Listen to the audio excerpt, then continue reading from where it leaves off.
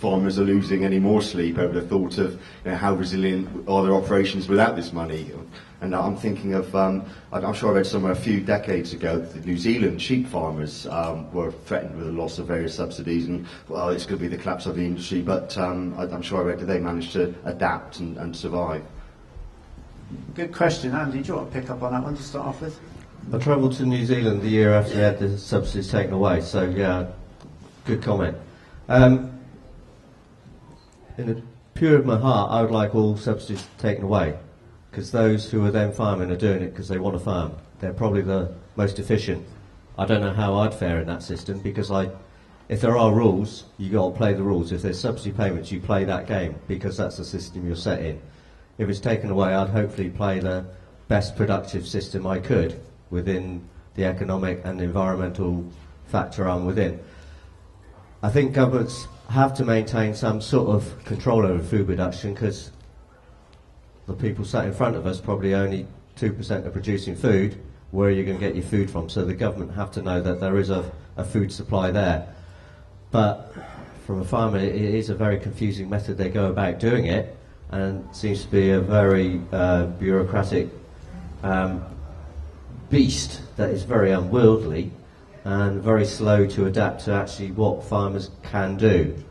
But then again, I think governments are a little bit concerned about farmers, because they're possibly one of the last industries that can go off in different directions so quickly and adapt to a rule. And farmers aren't subversive, but they certainly find a way around a rule pretty quick if there is a gap. But there's a lot of right thinkers. You've got to be on a farm, you've got to be fairly diverse and think fairly quick on your feet. A very tricky subject. If they took it away, there'd be a lot of keen farmers out there, but there could be a food shortage within 2 years because nobody wants to do that job. Andy, thank you. Michael, did you like to comment on that? I think it's on that actually. The grant that I get from the EC, the single farm payment, is equal to the tax that I pay. So I wouldn't pay any tax, presumably. So I wouldn't be any worse off. Well, how does that sound? All right? It's about the same. Yeah, that's a fact, though.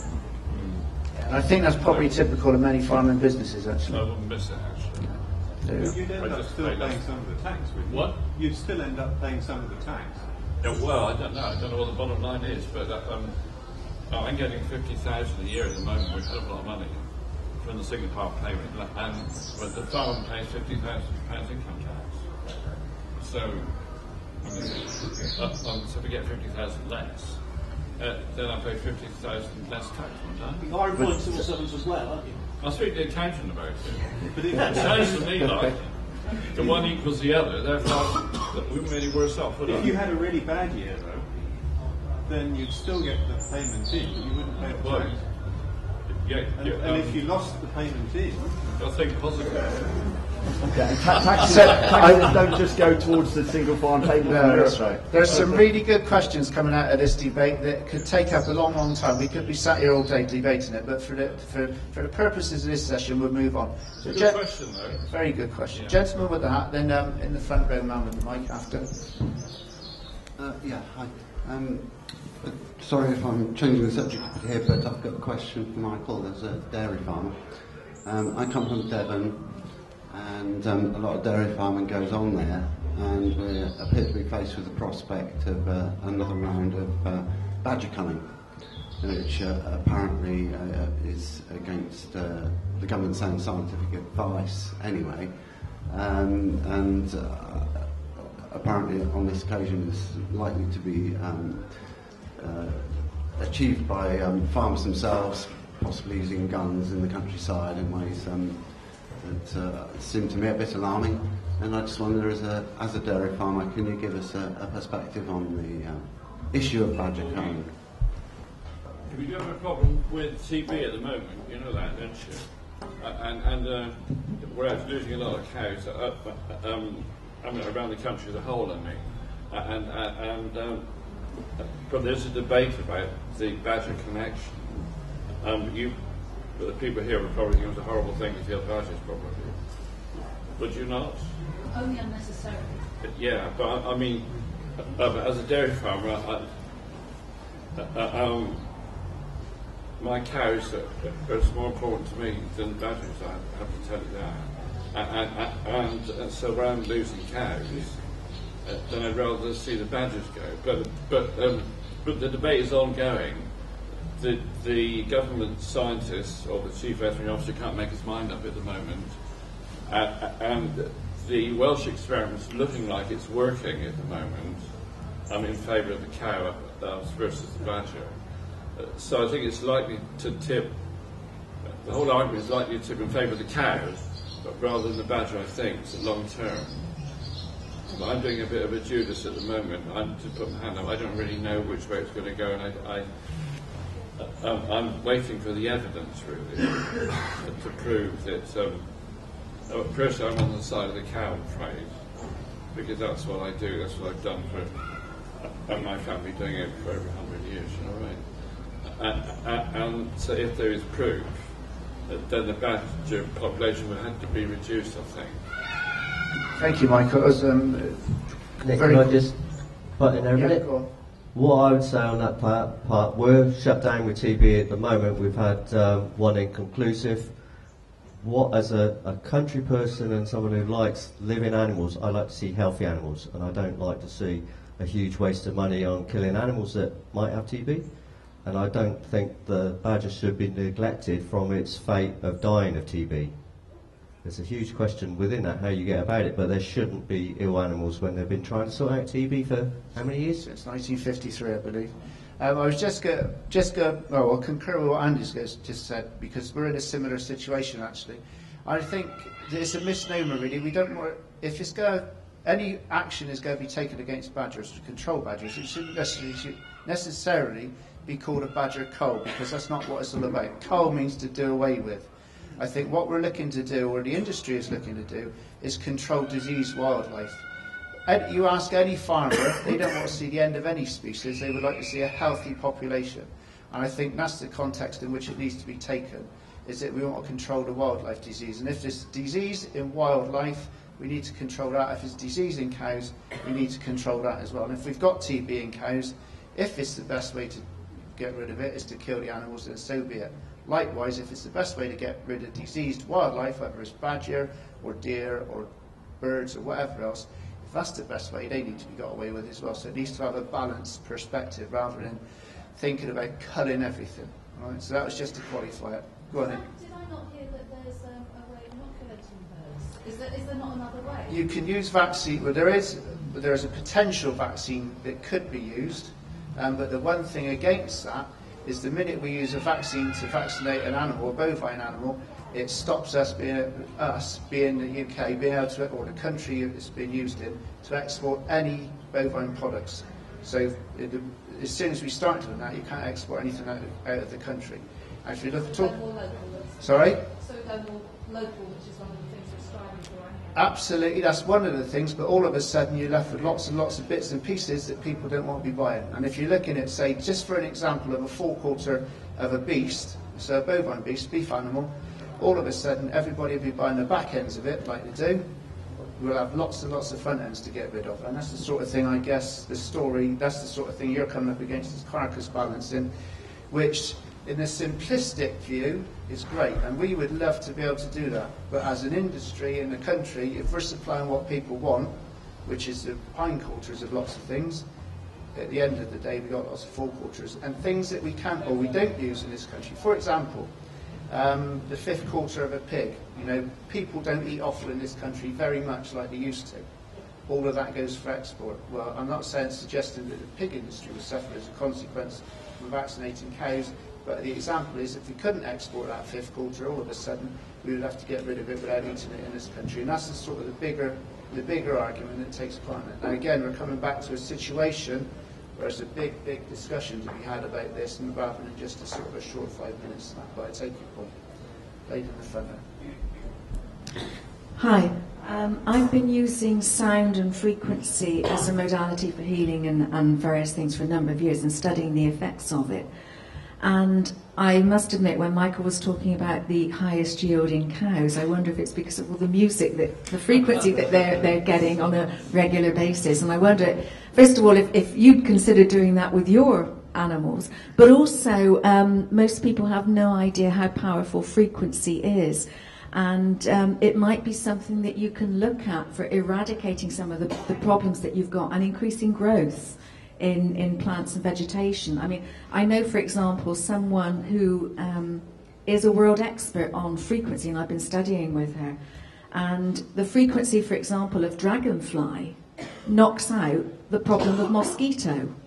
And all diseases have a particular frequency. All medication has a frequency. So the theory is, instead of having to give a medication or a pesticide or something, you actually give the sound frequency and you get a better result without the effects.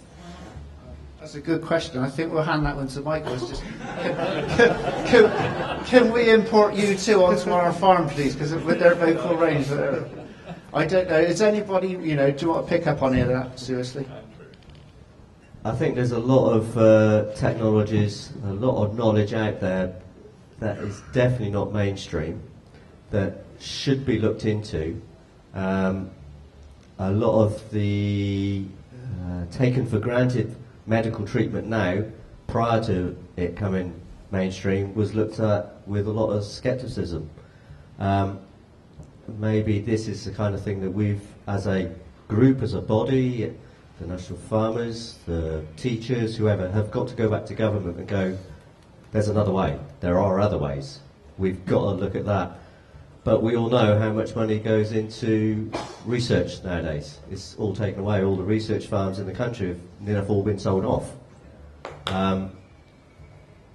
The education system, I would say, is another. It's all down one avenue. So yeah, we need to look at lots of different ideas. Hence, why we are all here today, looking at and talking about it, not just going, no, that's a radical idea. We don't want to hear about that. There's a lot of ideas we've got to take on board. We've got to listen to. They mightn't be applicable, or we might have to change the system to allow them to come in. But it sounds a brilliant idea. I don't know what my sheep would like, but they certainly have enough problems that they need a variation of music. Would be good, yeah. Thank you. And thank you for the point. It's very well made. Lady on the end of the front row. One way I was just going to mention, I was listening to Radio 4, and there's some students in the university up north that done a survey on whether cows that had a name produced more milk. And they had an expert farmer who said, well, I don't believe it, and my vet doesn't believe it, and he's one of the best vets in the country, but they do like a bit of house music. Keeps them happy. Given the perfect storm that the chief scientist John Beddington says we're facing with climate change, water scarcity, fuel prices, all the rest of it, do you think Britain could feed itself? And if so, should we? Right, I think everybody can play a part in that, but I think probably, to start off with, John, you'd probably be as good to kick that one off. Huge question. I'm not sure I'm qualified to be an answer to that. I mean, all I can talk about is what we're trying to do locally. I think, go back to the comment I made earlier on the pattern of land use, for example, around Somerset, is we are going to struggle, for example, on things like fruit and veg at the moment, unless there is a really critical look at how we use our land and what we use it for. If you're then reliant, even in the southwest of England, on large fuel inputs in moving fruit and veg about the country, I mean, round here, I think on dairy and meat, we probably could be quite self-sufficient locally. I'm not sure what the answer is to that. We've kind of looked at our piece of land, only 50 acres, and reckoned that we could probably feed 1,000 families. Now, how many more farms there are like that that could be used in that way, I don't really have the answers. It's quite, you can't fail to be a little bit pessimistic about it, because there is not enough arable horticultural land around in the southwest. It's a fact. Thank you, John. Michael. I don't think there's hope in hell's chance, actually. The population is increasing at such a rate in this country that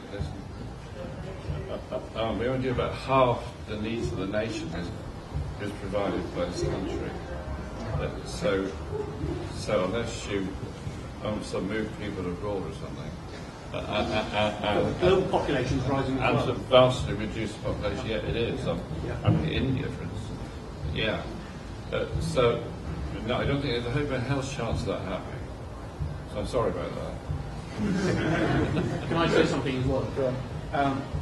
I think that one of the questions is whether you can feed consumers what consumers want. I think one of the big problems is that when you offer healthy food to people, they often don't recognise it because the mass of the population out there has all been trained to eat processed food that has particular attributes, more sugar, more salt, whatever it is. And although you get policy steers from government to reduce sugar, to reduce processing, do what you like, you still find that the things that shift off the shelves are the unhealthy foods as a whole. And I think it's, the ability for the countryside to feed itself is one thing, but you also have to train consumers about what they should be eating to help solve that problem, to square that circle. Just developing that, how would you suggest that education takes place? How do you train people? Well, you stop promoting the rubbish to start with. Well, they have actually, I'm a teacher, and have actually last year handed out to each child a book with lovely nice recipes and this and that. But the problem is, they haven't actually given the parents or the children a chance to go through this recipe book together. So they've wasted lots of money giving out these books, but they've not actually done anything with them. So any instructions. Okay, when you say they, is this government or food staff? Government. Okay. All right. So from that perspective, how would you, if you were given a role of assisting the government, what would you do? I think you would have to give to school a certain amount of money, like to actually have evening classes, after school classes, where parents would have to get involved to actually come into school and use the kitchens you've got in there, because most schools have got kitchens, and actually do it like, it's like bringing the family and the community together. So maybe starting from primary school and also bringing it into secondary school and starting at the year, the first year they actually go into secondary school, because that's when I think they still have that primary school kind of understanding of parents and children need to work together with the school. Okay, thank you. Go on, John. Just picking one, it's back to 2 points Andy made earlier, one about food waste and one about actually getting people reconnected with where their food comes from. I mean, we sell veg boxes, for example, to people I would view as fairly educated consumers, if they're buying a local organic veg box from a small producer, who complain, for example, if their carrots are dirty. And God forbid if you would put anything in there that might have a little bit of carrot root fly on it that you could peel off. We could increase our sales by 25-30% if people would buy those from us. As it is, they go to compost or they go to pigs. Now, people start to change their mind when you get them out and show them farming and how it works, and actually get them out digging and weeding and explain to them how hard it is to keep a disease like a pest like carrot root fly off from a carrot by organic methods without using pesticides. And gradually they take a little bit more ownership, and you increase their knowledge, and people start to realise that good food doesn't have to be cosmetically perfect, which is a huge part of the food waste problem that we have. I think there's another factor in the equation about being able to feed ourselves as a nation, or even locally, in that certainly in Devon I see lots of potentially productive agricultural land that isn't being used in a productive way. And I'm not sure whether we have to start putting pony on the menu, or whether there's some kind of taxation issue here. But it seems to me that that's also tied in with access to land. That often if a farm is broken up and sold off, it's often the pony people who can bid more than sort of other people who want to sort of take on the types of projects that we've been hearing about. And I just wonder if there is. I'm sure there is a solution, but I don't think the politicians will grasp it. It's a point well made. Does anybody like to make any comment about that? Eating ponies. It's in the quiet. It's in the quiet. Not really. Go well, squirrel. I'd like to say, I see the supermarkets as having a massive impact on the way that the relationship between consumers, the buying and selling of food, and the whole market has had, and has really changed the whole landscape of farming, because they're basically dictating what they want to buy from the farmer, what price they want to buy it from, and and if you don't like it, they'll just cut the contract, the relationship, and that a lot of smaller farmers, I think, have gone out of business. Perhaps very much in America, but also very much over here because of that. And I just wondered how that could be addressed and how smaller farmers could work more closely together to prevent that from happening and prevent farms, sort of businesses going out of business and, sort of being swallowed up by larger businesses which are controlled by, the supermarket or even owned by them. Okay. I just wonder where the way forward is, really. That's a really good point. Out of interest, are you a farmer yourself? I'm not. I'm looking at I'm very much in community-supported agriculture and involved, with Church Farm. Okay. Sort of on a peripheral end, but very much I want to get more involved. Okay, brilliant. So does anybody like to address that on a voluntary basis before I ask you? There's the records we got of this farm. 1770 it was built. It was about 300 acres now. It's now about 160 acres. There used to be about 20 people regularly employed on the farm.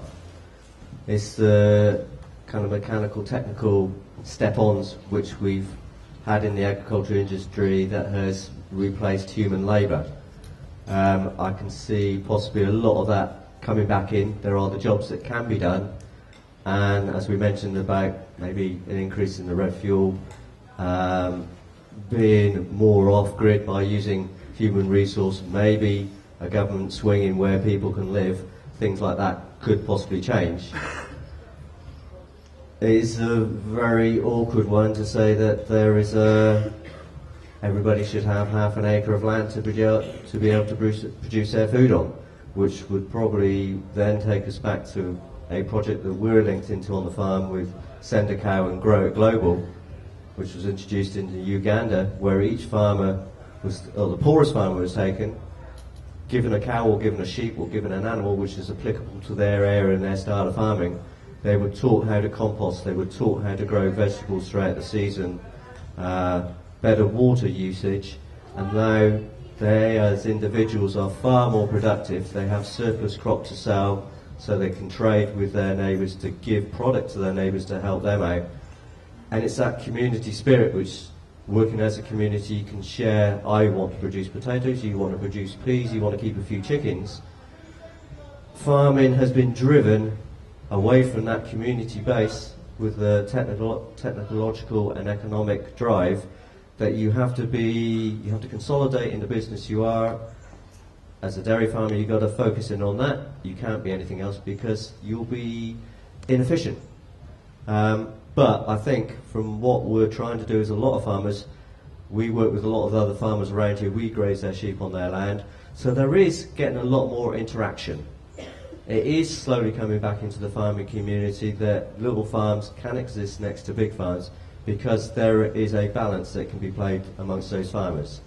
Community farms will find gaps on bigger farms where they have 20 acres down the road that they don't want to chase their tractor down to there to take a 20-foot or 30-foot combine into harvest one field. There are going to be a lot more opportunities, and the way things are changing, I'm sure these are going to come on board fairly quick. So I think everybody's got to lift their heads up and say the projects they want to get involved in, and people will partnership you. It's being proud of what you're doing a lot of the time, though. That's right. I think, really, in a nutshell, it boils down to, like Candice said, it's cooperation, not necessarily a cooperative, but cooperation and collaboration. And so, it might be that you've got a 25-acre farm that, in all intents and purposes, would be difficult to make a living off of that for a family. But if you're working with other people and drawing other people's expertise in and exchanging that expertise, there's no reason why you shouldn't be able to. Right, thank you.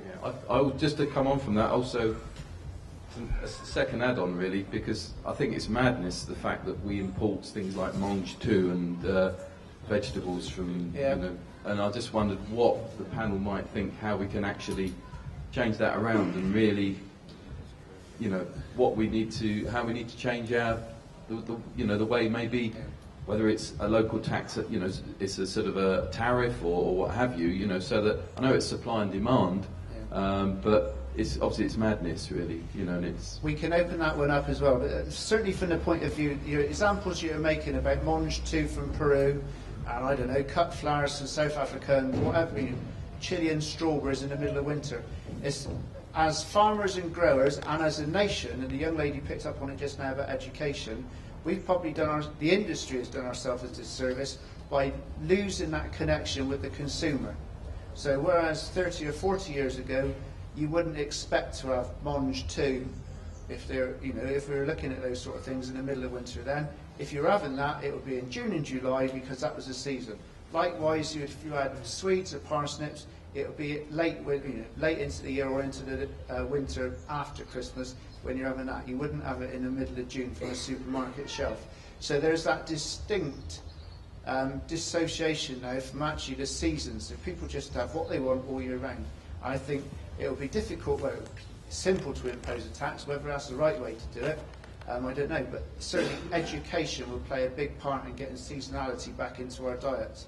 And things like, the global warming from shipping stuff from South America over to here to get Monge 2 in the middle of winter, if that's the example. That could be minimised by not actually doing it. But it comes back to people need to understand seasonality. They need to understand about their diets that we were talking about just now, and actually understanding how to construct meals from what's available, rather than deciding, oh well, we'll have that tonight and just go to the supermarket and buying it. All right. So, man with the mic, you had a question. Well, there was a couple of things. Firstly, I thought I'd just mention Linda sat at the front has been working on a program called Food Mapper, wasn't it? And which is a map of all of the people growing on any scale local food across the southwest, which I think is a really good network. And certainly, if I'd be going there straight away if there was another oil crisis, I'd be straight onto the website. Right, who's got the spinach, please? Because that's the ultimate. If we did run out of oil, or if there was a break in the oil, I think it's 3 days, and at which point we need to know where the local food's being produced. I think it's just a really good scheme to be aware of. I just wanted to ask Andy, in terms of your overall income, I see you've got events running on your site, and you're selling your produce direct to the customer on site. How do you find that inputs into your income stream? Is it a useful contribution as a model? It is increasing. Mm-hmm. A simple example: take a lamb to the marketplace, Sedgemoor Market, for instance. The lamb that we ate on the barbecue last night, that lamb would have made about £75 at market. You turn that lamb with the aid of a baker and someone picking a few lettuce leaves from the garden into a lamb in a bat, and you can turn that £75 lamb into about £350. Obviously there's a chef, there's a person picking the vegetables, there's the butcher, there's the slaughtering fees. Yes, has a huge impact, but that's one lamb for approximately 500 people who ate last night. We need to do that. We produce about 1,000 lambs. So we've got a lot more events to organise yet. Good. You got a shave. And by the way, the breakfast, I winced at the price, but once I'd eaten it, I'd forgotten about the price because it was the best breakfast I've had for, I think, about a year. Questions? Straight in front.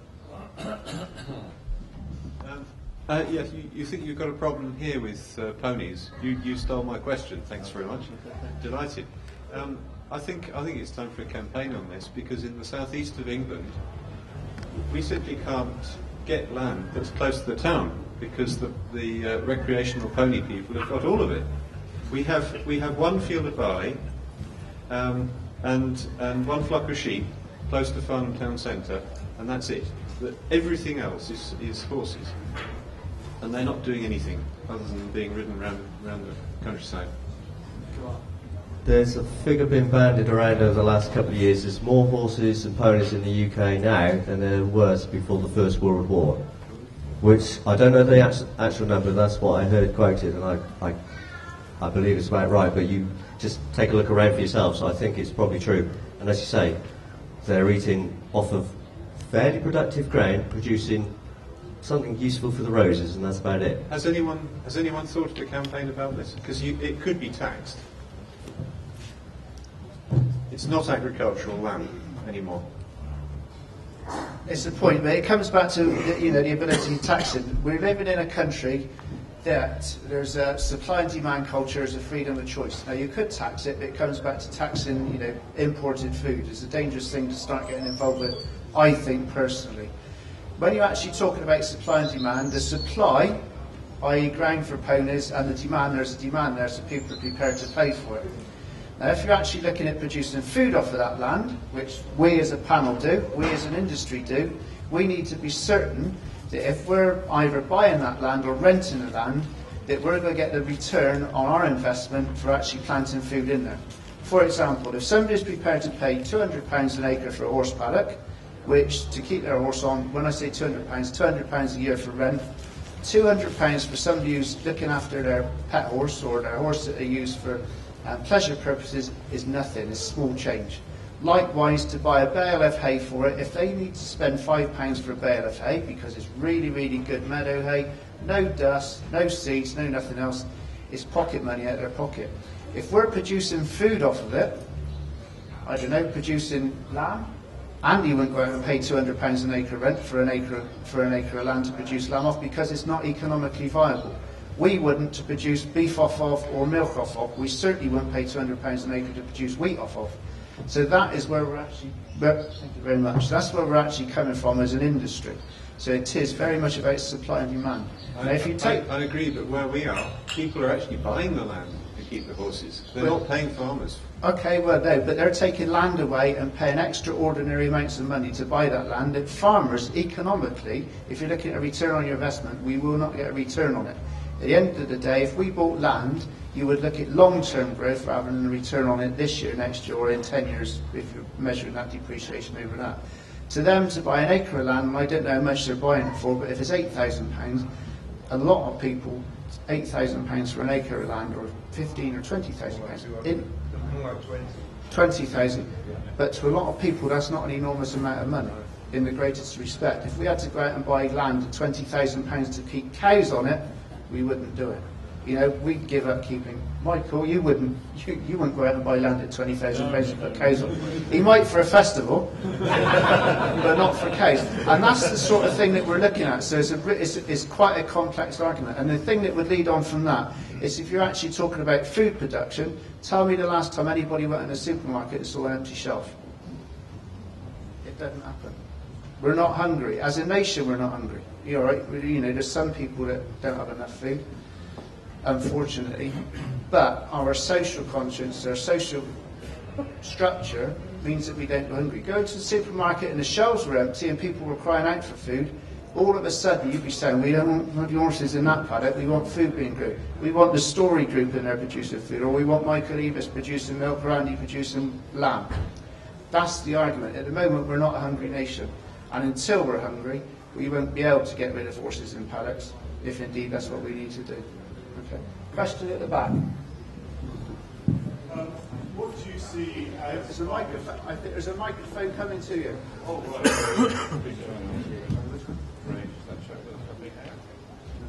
Yeah.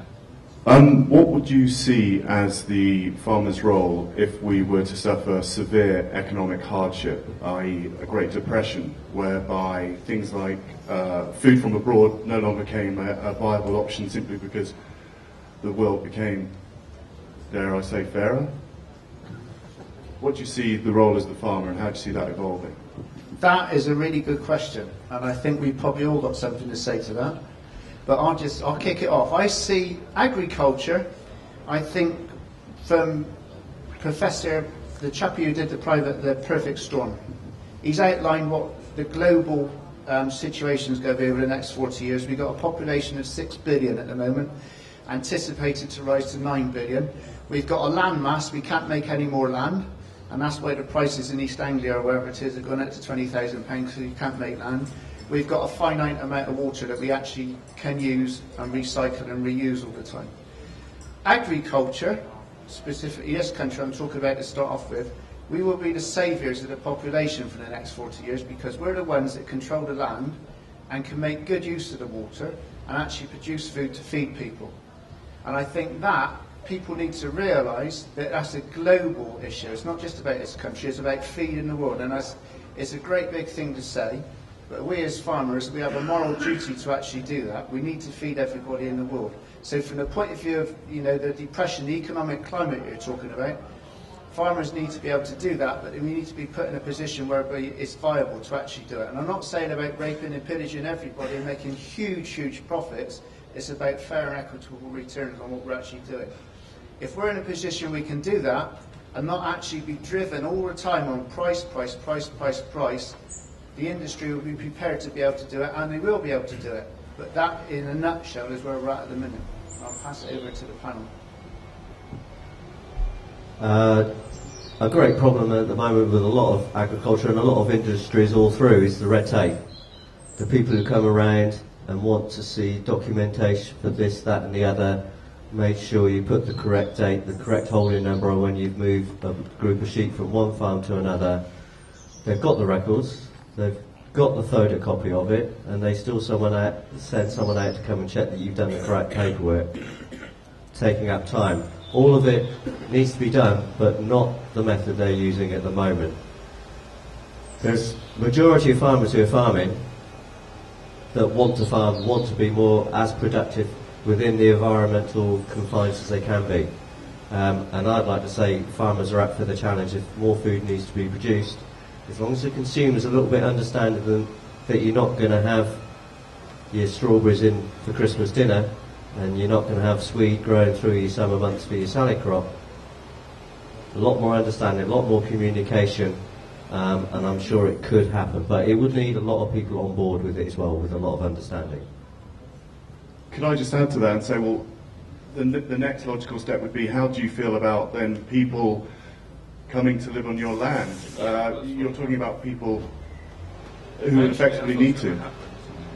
I think when the whole thing collapses, you know, the imports and industry and the oil and the energy, then there'll be a struggle back to the land, won't there? As there was in the Middle Ages. But at the moment, I mean, we're offering allotments to people, and people don't even take the land for free, you know what I mean? So because it's going so well at the moment, isn't it? So I've got land, I'm offering land in the village now for people to do allotments. I've got 18 and we've got room for about 100. So they're not really interested in it. But when push comes to shove, which it will 100 years' time or 200 years' time, then everyone will be back on the land again, because there'd be no choice, would there? There'd be nowhere else to go, would there? How far away is that point, though? Sooner than that. Sooner than that. Sooner than that? I wouldn't say so. It might be that's what social housing becomes, where we actually push people to become self-reliant rather than relying on the It won't be social houses. I mean, it'll be teepees and yurts and stuff, won't it? Yeah. Right, I mean, it will. This is what's going to happen eventually. I mean, it's bound to, isn't it? Question on the end. It was more of a. But when? There's more of a point related to something that was said earlier about feeding ourselves locally. You know, we eat a hell of a lot of rice and pasta in this country, and I don't know if anybody's ever tries to grow rice at the moment, but I think it'd be very hard to grow flour that's strong enough to make pasta. And it's, you know, you talk about strawberries in winter, but these are foods we eat all the year round that we import, you know, and it's hard to take that out of the mix. And I wonder, they are sort of easy to transport in that they don't go off, and maybe we want to have a little balanced view about what we import and what we don't, rather than just being very absolutist about it, because I really doubt we could immediately just do without rice and pasta as a country at the moment. That is. Can I just add to that list before you respond? Go on then. There's also a growing number of people who are celiacs who can't eat wheat, and that means, and there aren't any indigenously grown cereals that they can tolerate. So there is a growing problem with cereal intolerant people who need imported products like rice and maize and quinoa and all these things. Okay, good point. If weather for the last couple of months is anything to go by, we'll be going into rice next year, I think. But, question on the front row again, and then the man with the mic at the back. At the back, thank you. I just wanted to go back to your point. Had anyone started a campaign? There's an organisation called Sustain, which is the Alliance for Better Food and Farming. There's about 100 organisations. They've just produced a report called Good Planning for Good Food. And the scary thing is that food production doesn't specifically appear in planning policy. So they're urging people to make sure that reserving land for food production close to where people live, whether that's commercial or non-commercial, we get that requirement into the local development frameworks and core strategies that the local authorities are developing right now. But as the whole thing with planning is changing, it's going to become more difficult to reserve land for food production. So we're going to have to mount a massive campaign to try and secure that. But I would urge you, check out your local development framework where you are, and if food for this land for this purpose is not in there, lobby, everybody and everyone you can think of to get it in there, because it's not going to get in there otherwise. Okay, thank you. At the back against the pillar, please. So,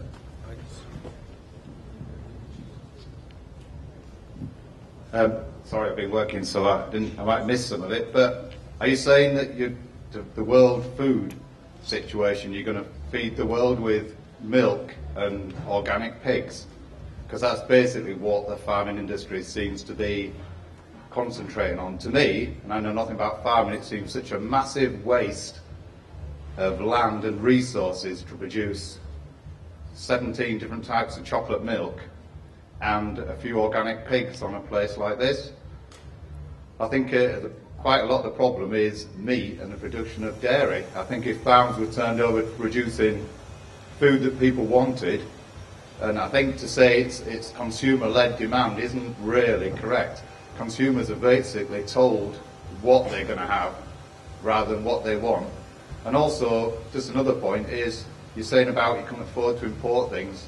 A lot of the wheat prices and rice prices and stuff in the world are just kept there by people in Wall Street and other places by just manipulating the system, like oil and stuff. The super tankers out in the sea now, full of oil, they're actually circling the globe just to keep the prices up, and it's the same with rice, wheat, everything. It's artificial. The price of food is artificial so that farmers can make money, Americans can make money. I think it needs to be a conscious decision for people to not want, milk and meat. I think meat is the most inefficient way of producing food known to man, I think.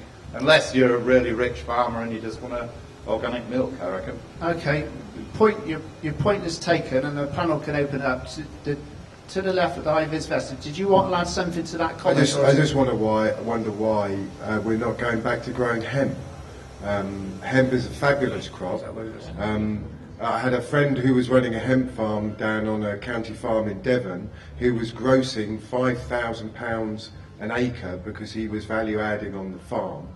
And we're not growing hemp. It's a great crop. If you grow barley after hemp, you don't need to add any chemicals to the ground. You just plant the barley and it grows so well that the guy who came along to harvest the barley to see what was there bought the standing crop as seed barley. Okay. But why we're not looking to, I agree with what Bernie says, it seems to be a particularly milk industry, and why we're not growing hemp. Okay, point taken, and that adds to the mix, and I believe that's a point you were going to make as well.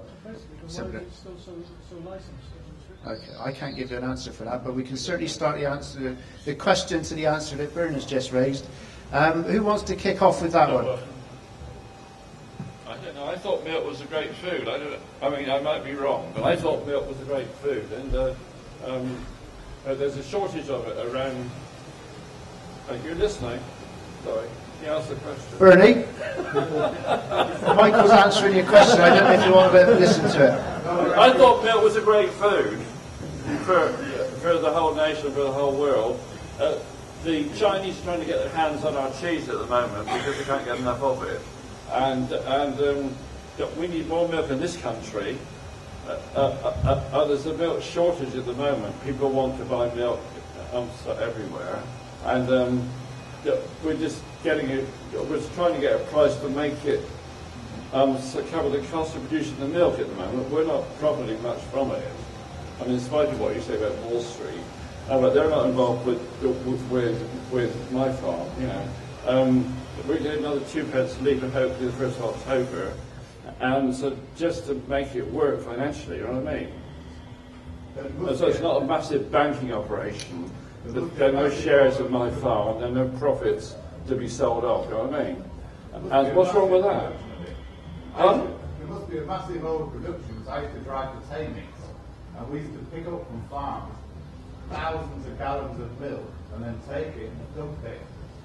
We would actually pay to take milk. You're not dumping it now. Like I say, how long ago was that? You're not dumping milk now. 5 years ago. Right, there's a completely different situation now. We were in oversupply. Europe was in oversupply, and this country was in oversupply 5 years ago. But it's quite a different situation now. Your point you made just now about the ineffectiveness of producing milk or people wanting protein from meat, that actually is quite a simplistic argument when you look at living off of rice or living off of cereals, which is fine if that's what people have wanted. But we need to take it as fact. We're not going to get people to give up meat, give up milk, and give up whatever else to go back to a cereal-based diet. That's the aspiration of the Indian subcontinent and the Chinese, to move away from that and become more westernised in the diet. That movement is actually carrying on. I understand the point of it. You can't argue that the Indian subcontinent are trying to be like us. If you talk to the Indian subcontinent, they probably say that's not true. Because they've seen that our model doesn't work. A lot of African countries have seen that our model of agriculture, the way we use it for shops and everything, doesn't work. And a lot of them are using our experience to reorganise their own systems in a much more better way. Yeah, but when you say it doesn't work, what doesn't work? I understand it may be a broken model, it needs to be fine, but what actually doesn't work? I think we used to simplistically say that people want milk, so you will just keep producing it.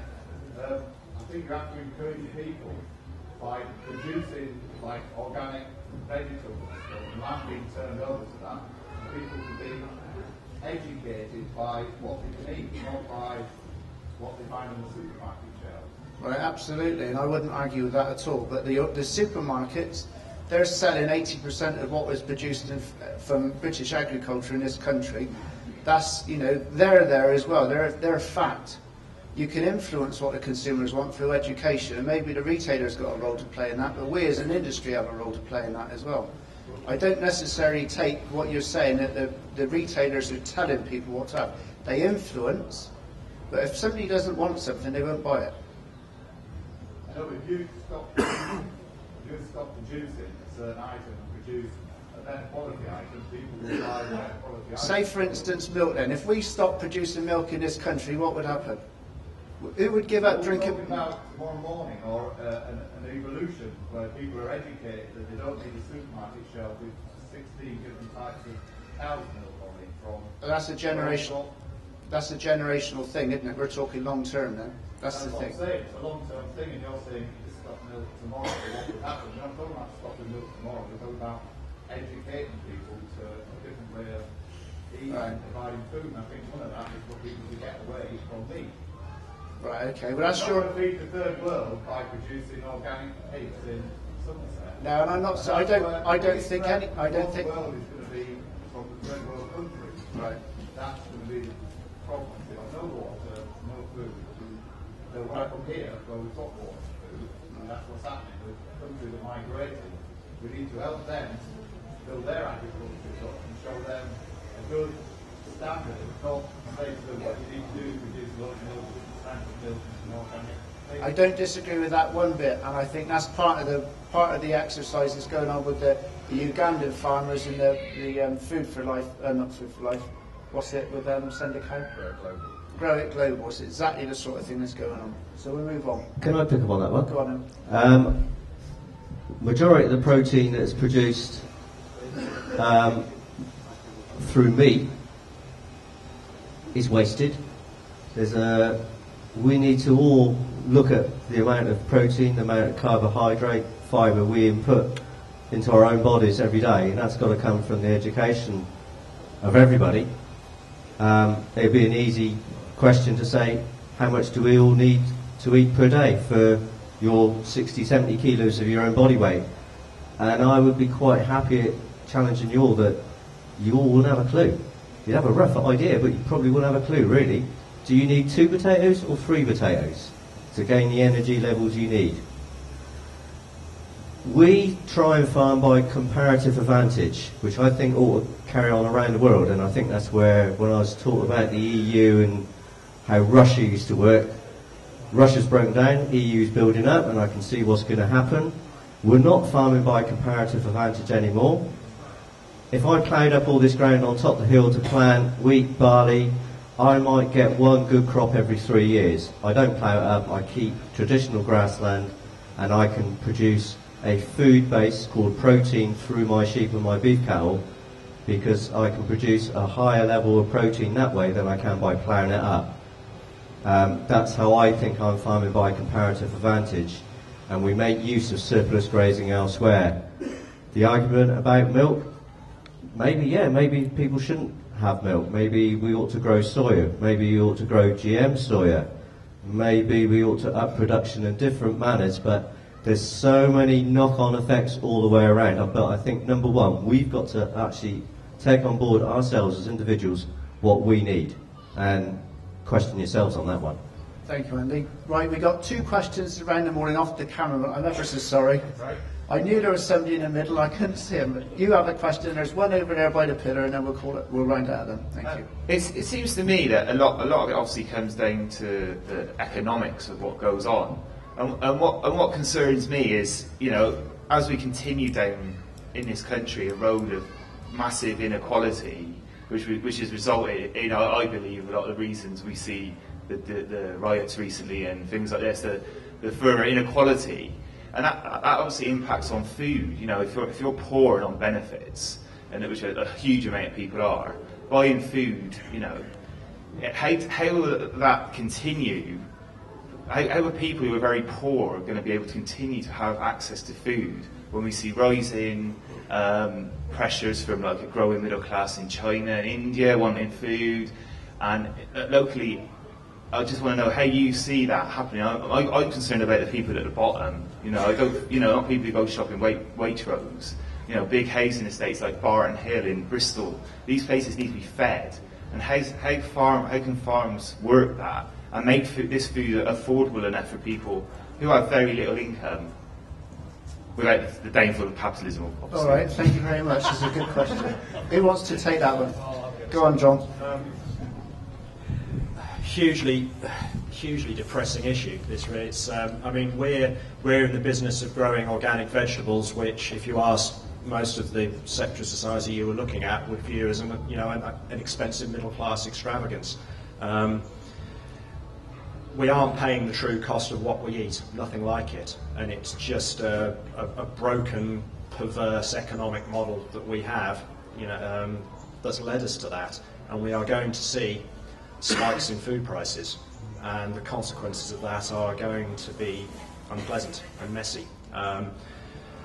Gradually, I think what's going to happen is the price of things will increase, and for things like organic horticulture that we're involved in, by not so much, because we're less reliant on the inputs, and eventually the market will correct itself. Now, where that leaves us in terms of affordable food for the whole of society, I don't have an easy answer to that. It's probably going to.